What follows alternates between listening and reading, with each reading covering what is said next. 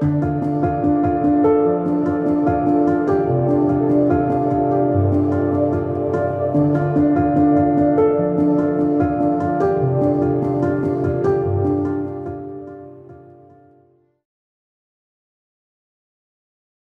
everyone, and welcome back to the George Collection. I'm Rachel Rightside Blonde. Today I'm going to be taking 3 different George magazines and tying these topics together. And this is something I've covered before in episode 79, and that was about the Nixon cover. Today I'd like to focus on the June-July 1996 issue of George with the article called Bob Woodward's Big Secret. In episode 79, I featured the Nixon cover, and I showed the segment of Tucker Carlson, back when he was still on Fox, of him talking about Gerald Ford and how he ended up being president when he wasn't elected in. One thing you should know is that the most popular president in American history was Richard Nixon. Richard Nixon. Yet somehow, without a single vote being cast by a single American voter, Richard Nixon was kicked out of office and replaced by the only unelected president in American history. So we went from the most popular president to a president nobody voted for. Wasn't Richard Nixon a criminal? Wasn't he despised by all decent people? No, he wasn't. Richard Nixon was reelected in 1972 by the largest margin of the popular vote ever recorded before or since. Less than 2 years later, he was gone. He was forced to resign, and in his place, an obedient servant of the federal agencies called Gerald Ford took over the White House. How did that happen? Richard Nixon believed that elements in the federal bureaucracy were working to undermine the American system of government, and had been doing that for a long time. On June 23, 1972, Nixon met with the then CIA Director Richard Helms at the White House. During the conversation, which thankfully was tape recorded, Nixon suggested he knew, quote, who shot John, meaning President John F. Kennedy. Nixon further implied that the CIA was directly involved in Kennedy's assassination, which we now know it was. Helms's telling response? Total silence. But for Nixon, it didn't matter because it was already over. 4 days before, on June 19th, the Washington Post had published the first of many stories about a break-in at the Watergate office building. Unbeknownst to Nixon and unreported by the Washington Post, 4 of the 5 burglars worked for the CIA. The first of many dishonest Watergate stories was written by a 29-year-old Metro reporter called Bob Woodward. Who exactly was Bob Woodward? Well, he wasn't a journalist. Bob Woodward had no background whatsoever in the news business. Instead, Bob Woodward came directly from the classified areas of the federal government. Shortly before Watergate, Woodward was a naval officer at the Pentagon. He had a top-secret clearance. He worked regularly with the intel agencies. At times, Woodward was even detailed to the Nixon White House, where he interacted with Richard Nixon's top aides. Soon after leaving the Navy, for reasons that have never been clear, Woodward was hired by the most powerful news outlet in Washington and assigned the biggest story in the country. And it's very interesting now, looking back through the George magazines, how Watergate and Bob Woodward are popping up in more than one magazine. As I mentioned last week in episode 98, on issue 17, there is a title called 25 Years Later, Weird Watergate Wonders. We obviously have covered the Nixon cover, and that was the first anniversary issue, so that's a big deal. And today I'm going to focus on this article called Bob Woodward's Big Secret. Let's see what his secret is. Off the record, Bob Woodward has a knack for turning politics into bestsellers. But does the truth get lost in translation? This is by Robert Sam Anson.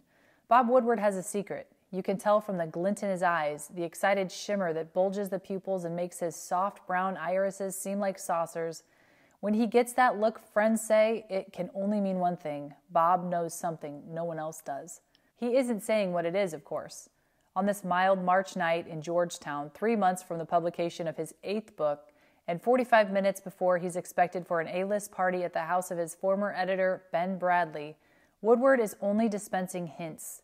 Yet, he is finishing a manuscript on the presidential election. No, he isn't worried about the 3,000 other journalists covering the campaign. Yes, he's come up with an unusual approach. No, he won't reveal what it is. The idea is simple, is all he'll say of the race, which Simon & Schuster will bring out this summer. You collect information and present it to people while they're interested, before they vote. He smiles at the remark. The other Teddy Whites will be presenting their chronicles of president-making long after the inauguration. Woodward will unveil his before the convention's bunting goes up. I'd like to answer that, Woodward says with the same smile in response to a query about a source. "I wish I could take you upstairs and show you my files," he says at another moment, smiling again. "I'd love to tell you this great line I got from Clinton," he says, still later, the smile, as beguiling as it is enigmatic, still in place. His visitor, who's known him a long while, smiles back. There will be no trip upstairs, no divulging of Clinton's great line, no answer to any question beyond exactly what Woodward wants to provide. He is a man of secrets, and he keeps them very well. Woodward looks at his watch. With deadline looming, he had not been keen on granting this interview. "My life is very boring," he'd said, trying to beg off, and now that the 90 minutes he's allotted for it tick precisely to a close, he seems relieved. He calls out to his pregnant wife Elsa to come in and say hello and laments how caring for a sick dog had kept him up most of the previous night. Then, as if sensing his visitor's disappointment over not getting meatier scraps, relates an anecdote about Steve Forbes. He'd underestimated Forbes, Woodward admits, was way behind in realizing his was a serious bid. "So I went to see him," he recounts, "the day before the Iowa caucuses, in his hotel suite, Sunday afternoon. And I said, 'I've screwed up here. I didn't see this coming.' He appreciated that, and we sat for 3 hours. The glint returns. What an interesting way," says the most famous reporter in America, "to spend a day." Woodward's visitor thanks him for the color and heads into the night. A few blocks later, the moral of the story occurs. On the jam-packed eve of one of the most important events in his life, what does Steve Forbes do? He spends 3 precious hours talking to Bob Woodward. Who can blame him? Elections come and go, but Robert Woodward of the Washington Post changes history. Who else, after all, has brought down a president? Or stripped so bare the workings of the U.S. Supreme Court, the CIA, and the Joint Chiefs of Staff? In the annals of American journalism, only Walter Lippmann approaches his clout, and Lippmann never had Robert Redford play him in the movies. The superlatives that describe Woodward unfurl like a well-worn banner. Of course he's the best reporter Ben Bradlee has ever seen. Of course, he cracks stories no one else cracks, does things no one else does, including sell nonfiction books in greater profusion than anyone since Matthew, Mark, Luke, and John. He is Bob Woodward, the name brand in investigative journalism. As former Washington City paper editor Jack Schaefer puts it, like Kleenex. And for the generation that grew up with the Watergate saga, just as familiar. A close of the eyes brings it all back, the tape left on a lock at the headquarters of the Democratic National Committee, the call to police, then the entrance of the perfectly mismatched heroes to hunt down the evildoers, Carl Bernstein, the old shaggy screw-up, bursting with Jewish heat, Woodward, the button-down Brooks Brothers ad, embodying everything WASP. We know how the story turned out for all the president's men, and for the young pair who defied the odds and undid them. Bernstein, sucked down into a whirlpool of celebrity and sin. Woodward, ever steady, going on to still greater glory. The articles and TV shows, hundreds of them in the last 20 years, have made the survivor our John Glenn. Syndicated columnist Richard Reeves calls him almost a family member. As well as we know our Uncle Eli's temper, we know Bob's calm and low-key manner. Understand, like Cousin Betty's gabbiness, his refusal to reveal methods or disclose sources. When he humbles himself as just a processor of facts, we nod and nod again at the self-described plotter and humorless workaholic relating tales of getting up before dawn and going back to sources 6, 8, and a dozen times. Just as we nod when someone such as political guru James Carville, a major helper in Woodward's unclothing of the Clinton White House, tells of what it is like to sit with him, thinking, by God, Bob Woodward is listening to me. Maybe I got to tell him more. We know seemingly everything there is to know about Bob Woodward, except perhaps who he really is and how exactly he learns what no one else can. He is the most hooded man I know, says his friend, GQ writer Ted Gupp. Adds another old acquaintance, Washington Monthly editor Charlie Peters, he has a sincere belief in himself as Woodward. To continue to be the Woodward people think he is, he will go a long way. Talks with those who've glimpsed him through the years. More than 100 friends, co-workers, and critics altogether confirm both impressions and sketch a Woodward who's constructed his legend as painstakingly as any of his investigations. There is great accomplishment in the figure who emerges, but smudges in the image too. Ruthlessness, duplicity, manipulativeness, and deceit, intolerance of criticism, betrayal of friends, and critics allege outright lying. It is a complicated story, the Woodward mystery, and the unraveling of it begins in Wheaton, Illinois, hometown of John Belushi and Billy Graham. Here, where you could unlock your door, leave your life savings on the dining room table, and know they'd still be there when you came back, as Woodward's schoolmate and later collaborator Scott Armstrong puts it, Bob grew up eldest of the 3 children of Alfred Woodward, the town's chief judge and leading symbol of its rectitude. Early on, though, Bob learned that placid appearances could conceal a patent place. When he was 12, his mother ran off with the husband of a couple who'd been the Woodwards' closest friends. There was more trauma when the judge, who'd won custody of Bob and his siblings, remarried, adding 3 stepchildren to the Woodward household. After the expanded family's first Christmas, Bob confronted his father with a catalog proving the new arrivals had gotten more expensive gifts than he had. Woodward would tell that story often in later years, citing it as evidence of his being an outsider, someone not only different from those around him, but nobler in his pursuits. I'm going to classical music concerts, or I'm up there in my room listening on ham radio to the world, Woodward says today, and everybody else is watching the latest sitcom on TV. His high school yearbook presents a brighter picture, recording Bob as a member of the track and football teams, a candidate for student body president, and a featured speaker at graduation, where he delivered an approving appraisal of Barry Goldwater's The Conscience of a Conservative. He also appeared to have had no trouble attracting girls. Kathleen Middlecoff, one of the smartest and prettiest in the school, was his sweetheart, and in 1966 became the first of his 3 wives. Outsider, she laughs about her ex. How can you be an outsider and run for student body president? The split image, what Woodward portrays, what those close to him see, would continue throughout his life. It showed up at Yale, which he attended on an ROTC scholarship from the Navy, and where, or so he said in interviews after Watergate, he underwent a crisis over Vietnam. The anguish is predictable for an image-conscious post-war public figure. It comes as news, however, to those who remember Woodward as a rock-ribbed Nixon voter, troubled only by the inconvenience Vietnam would cause for his career. His final year in the Navy as a Pentagon-based communications liaison officer was studded with contradictions as well. Woodward first saying he was a White House basement regular, then saying he wasn't, even after his father, his wife, the Chief of Naval Operations, and the Secretary of Defense all said he was. One thing about the pre-Watergate Bob Woodward is clear. The freshly discharged ex-lieutenant who signed up for a reporter's job at the Montgomery County Sentinel in 1970 was a most unusual young man.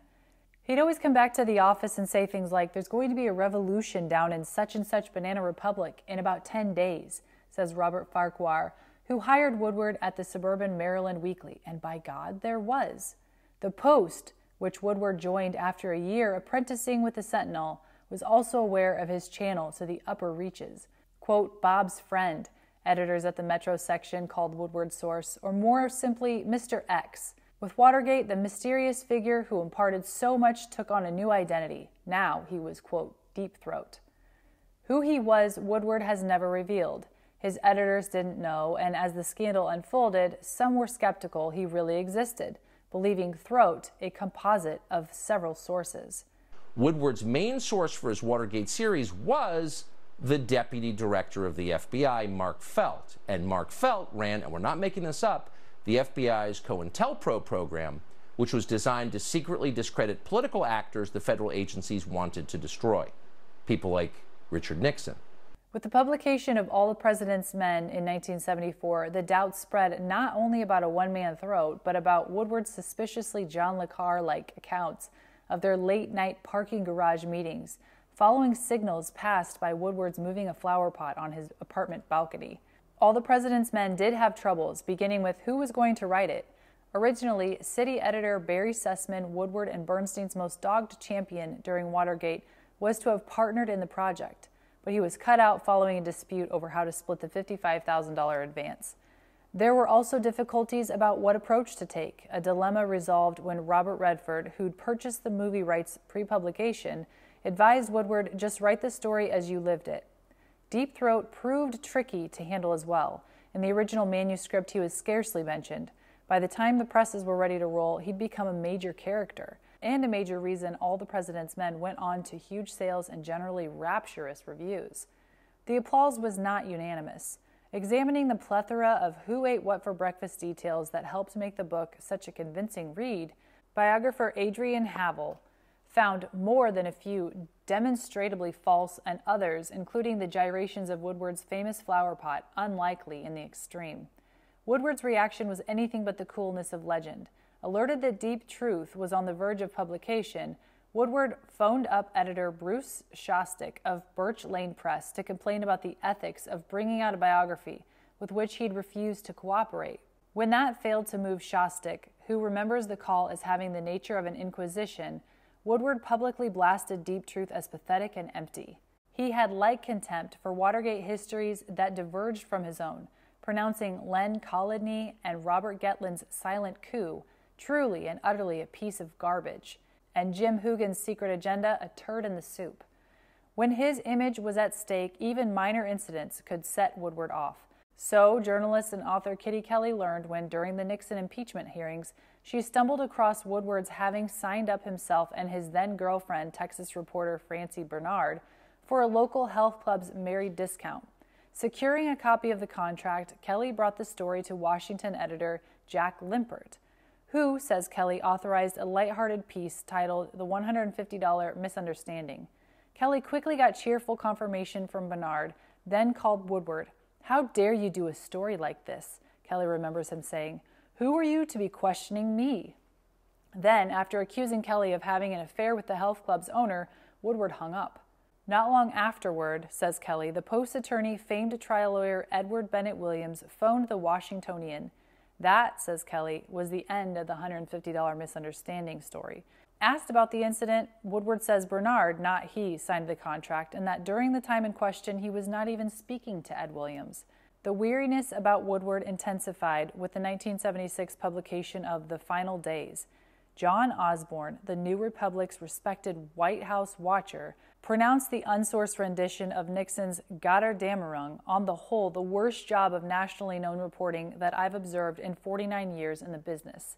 A stung Woodward told U.S. News and World Report we double-checked everything. If we could not get two sources on something, we left it out. No rumor or gossip was used. Nobody has disputed any fact. Diane Sawyer, who'd been a press aide in the Nixon White House, was one of many unconvinced. Neither she nor her boss, Ron Ziegler, had talked to the reporters. Yet there they were in the final days, quoted verbatim during a meeting at which no one else had been present. They managed to describe a scene which never took place. Sawyer told Nixon biographer Victor Lasky, "I'm curious about their sources." Woodward, meanwhile, was going through some changes. Now he was married and owned a place. There were also alterations to his professional life. For one, he was no longer working with Bernstein. By 1979, he had another collaborator, old Wheaton and Yale alum Scott Armstrong, and, in The Brethren, another bestseller. Their account of backbiting and buffoonery on the hitherto impenetrable Supreme Court loosed a storm of publicity and a fresh round of barbs at Woodward. Some of the most pointed came from New Yorker writer Renata Alder, whose scathing review in the New York Times took dead aim at Woodward's refusal to identify sources. "It makes stories almost impossible to verify," wrote Adler. "It suppresses a major element of every investigative story. Who wanted it known?" In response, Woodward denounced Adler, a Yale law graduate, as ignorant and infantile and blamed her for the fact that he'd received only $880,000 for the paperback rights. Amidst the contretemps and a bitter divorce from Bernard in 1979, Woodward's post-career was progressing rapidly. In 1979, he was named assistant managing editor for Metropolitan News and was widely counted as a leading contender to succeed Bradley. The keys to being a great reporter, Woodward told his staff, were three. You have to have a compulsive need to succeed, you have to be insecure, and you have to want desperately to please your boss. One reporter did admirably on all counts. Her name was Janet Cook.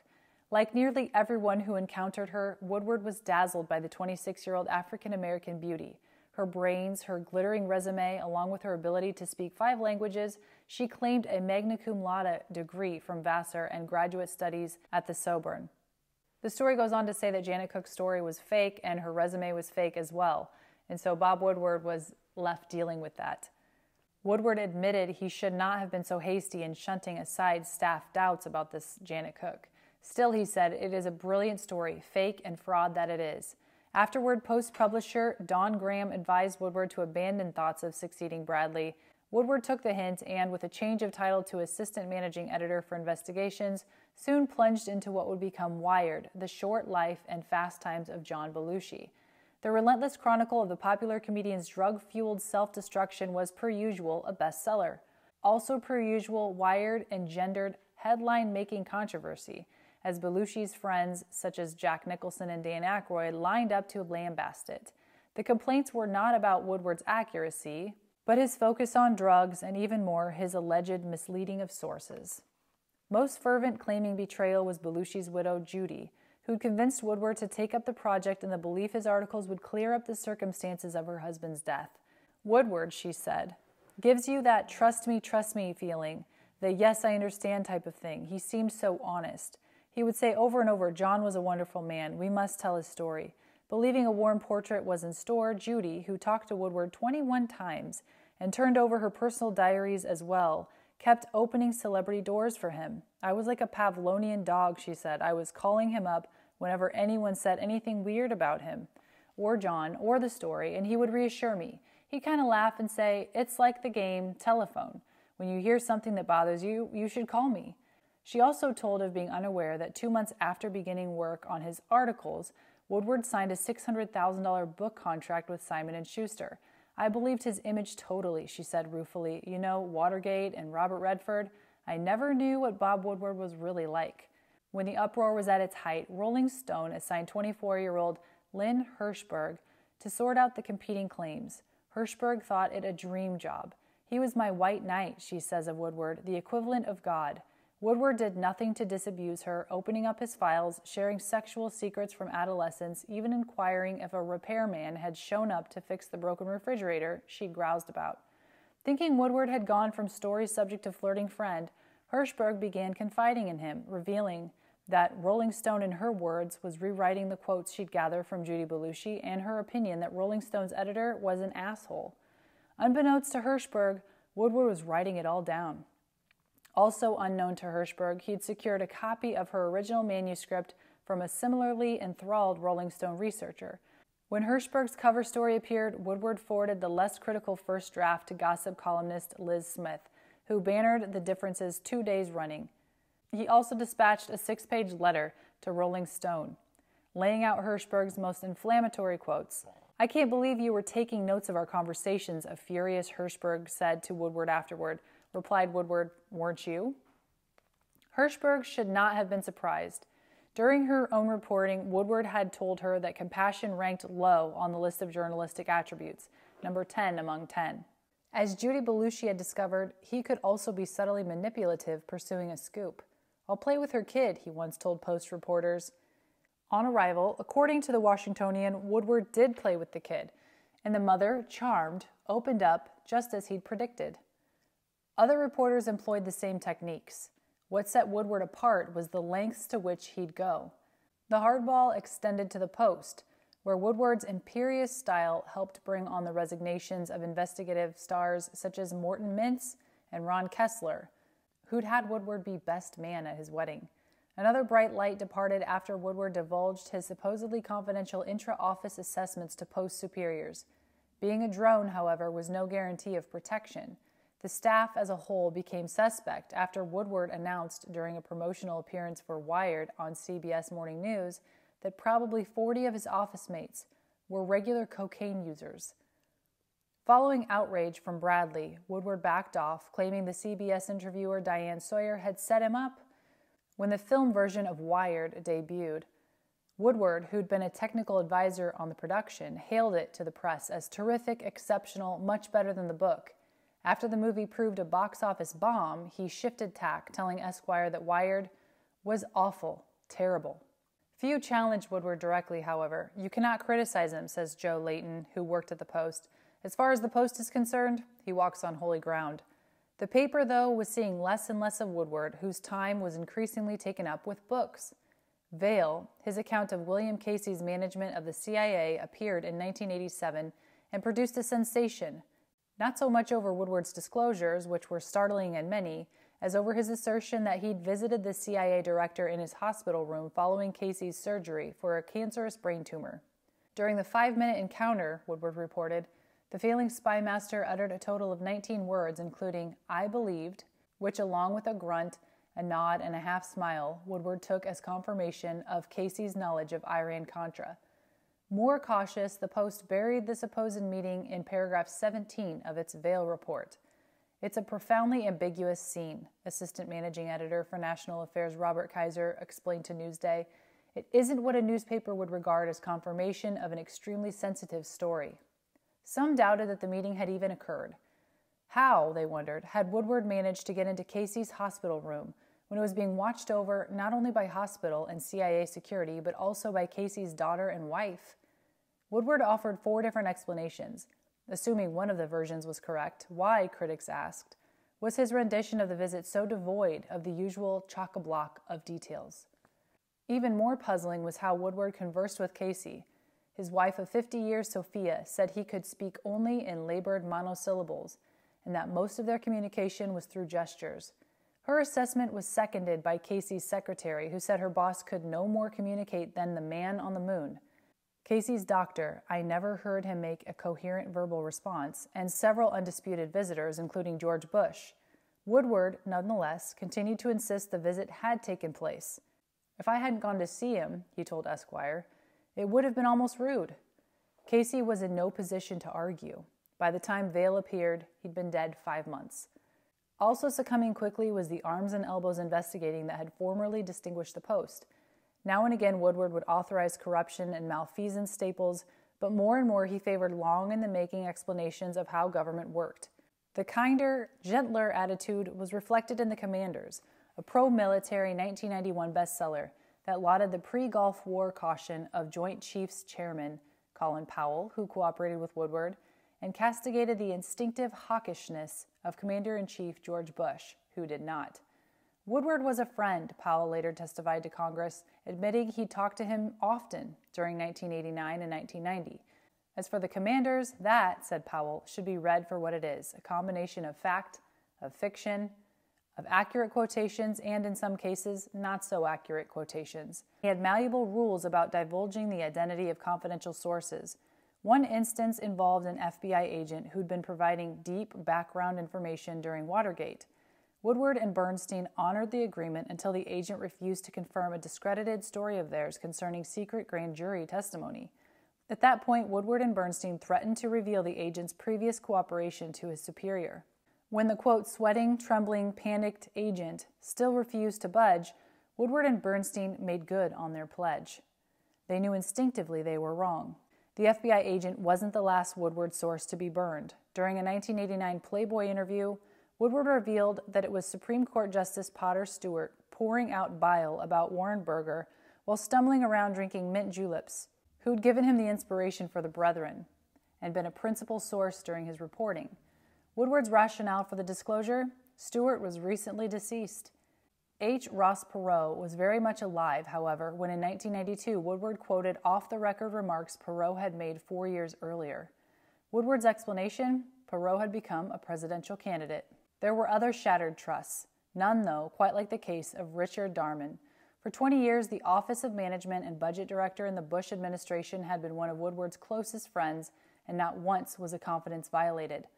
Then, in late 1991, Woodward told Darman he was thinking of writing a book about Bush's economic policy. The volume, Woodward added, wouldn't appear until after the 1992 presidential election, with 2 stipulations: that the information be used only for the book and be off the record unless he cleared it following the election. Darman agreed to help. In the months that followed, he provided a ringside view of various policy fights, as well as a guide to the important players. Without informing Darman, Woodward, meanwhile, was going to the players to get confirmation of what he'd been told. Assuming Darman was cooperating, they did as well, providing Woodward with a wealth of details about Darman's thinking, including his view that Treasury Secretary Nicholas Brady was a dolt. Then, 2 weeks before the presidential election, Woodward called Darman himself. The book was off, he said. Instead, he was using the information he'd collected for an about-to-be-published Post series. When Darman reminded him of their agreement, Woodward says he told him, "The election is an important event for you, not for me." The morning the first installment hit the streets, reporters were camped out on Darman's lawn, waiting to see if he'd resigned. Darman kept his job, but his friendship with Woodward terminated. Woodward expresses no regrets. When you do your job, he says, you pay the price. The Clinton White House paid it for deciding to cooperate with Woodward during his reporting of the new administration's economic policy disputes. The result was the agenda, which opened with the soon-to-be first couple in bed in Arkansas. Said she to he, I think if you run, you win. And so you better be really careful about wanting to do this and making these changes in your life. How Woodward came by this tidbit and the dozen lines of dialogue that accompanied it, all quoted word for word as if he'd been under the covers taking notes, he wouldn't reveal. His other disclosures, though, were easy to track.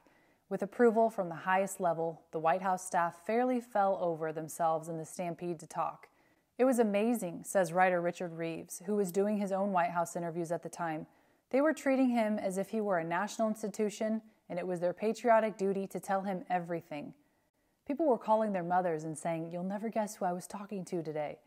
A few resisted, but Woodward made it difficult. You'll talk to me, he said to Clinton political consultant Mandy Grunwald, who'd been ducking his calls, when he ran into her at a party. Grunwald asked why he was so sure. Because, said Woodward, you have speaking parts in the book. Grunwald did talk and said more than she had planned. He has a fascinating technique, she told friends. He starts off by describing a meeting where he knows 80% of what went on. You think, it does sound like a meeting I was at, but wait a second, he doesn't have the context right. So you end up telling him the 20% he doesn't know. His next question is about a meeting where he has 60% of the information and the next 40%.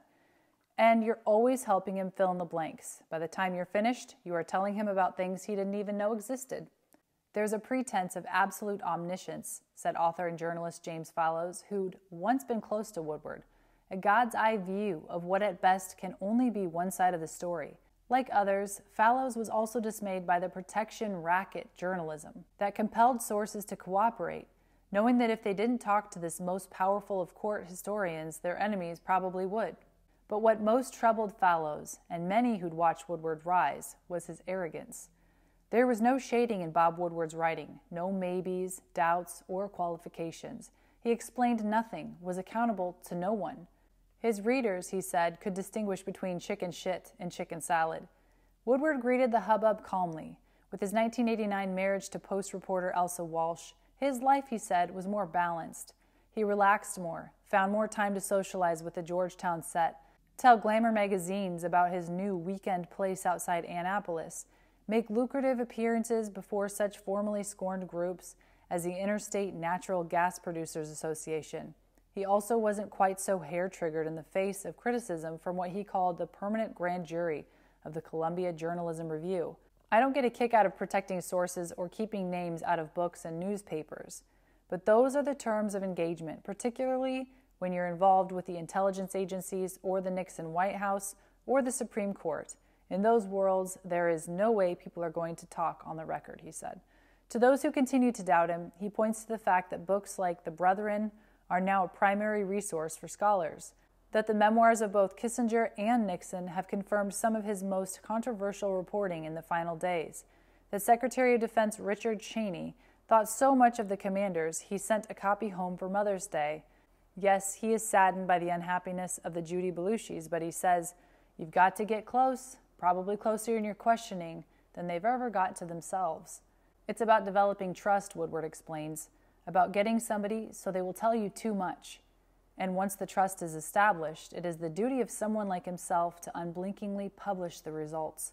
He could, Woodward says, look any of his sources in the eye and say, it may be closer to the skin than you like it, but it is all justified, it is all true. The same standard, Woodward says, should apply to judging his words. It's about the quality of information, as he phrases it. Is it true? Has it been checked? In the end, that's all that matters. When has the fucking New York Times printed detailed, concrete, authoritative criticism of a sitting president? There was a limit, though, to Woodward's ease. As the mid-1990s approached, he was 53, an age when, he noted, rivals like Seymour Hersh and David Halberstam had either burnt out or gone on to less exacting pursuits. That, he vowed, was not going to happen to him. My reaction to middle age, he said, is F you. All he needed was a topic to engage him. Finally, during a visit to the Hamptons in late summer 1994, his Simon & Schuster editor, Alice Mayhem, supplied one. The race for the 1996 Republican presidential nomination. Woodward, who'd never covered campaign politics before, leapt at it, much to the consternation of Post editor Len Downey, who'd already mapped out the Post's campaign coverage.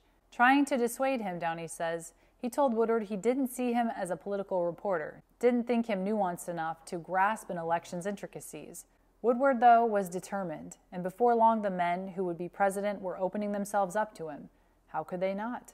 Having Bob Woodward ride in the back of his pickup truck one day, Lamar Alexander told associates, was proof of being serious. What emerged during that trip were the 6 sessions Woodward had with Phil and Wendy Graham, or the 3 hours with Steve Forbes, or the scores of other conversations whispered into Woodward's ear. Downey will learn only when final galleys for the race land on his desk. All the executive editor of the Washington Post knows at present is that every day his most valuable reporter adds another 10 pages to the manuscript. Every night he locks it in a safe.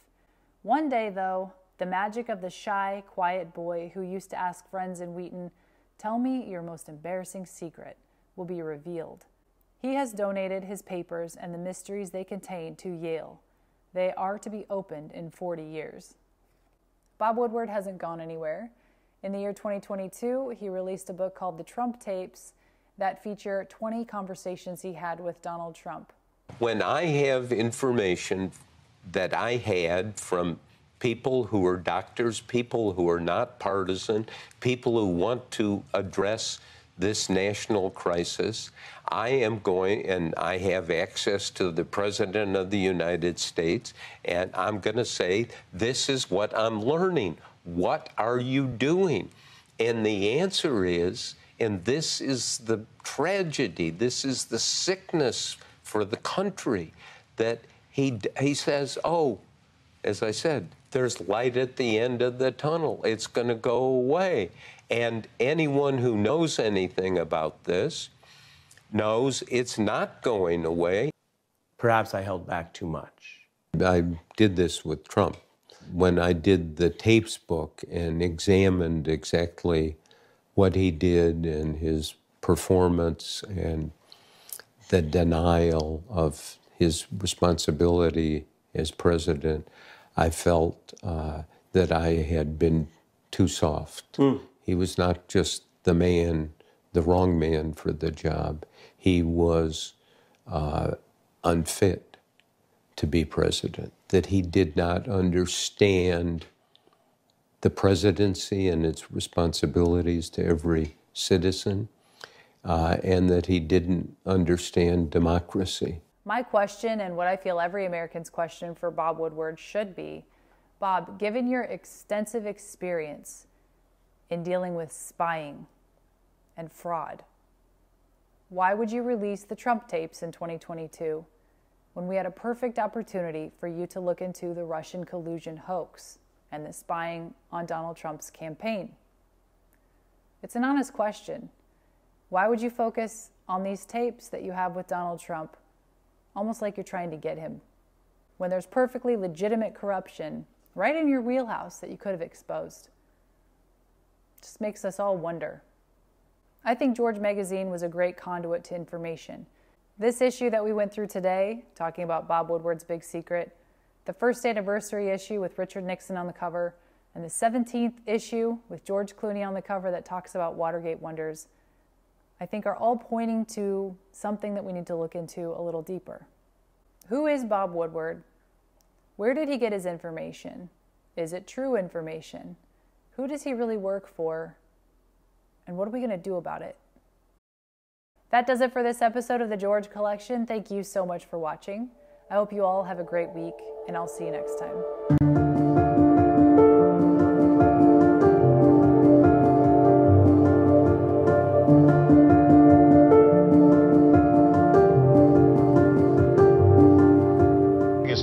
George, which is a hoot of a magazine. I thought you were a lawyer.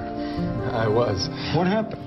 Well, we decided, I mean, actually taking a cue from folks like yourself and you around the 1992 election that there was an opportunity here to change the definition of a political magazine.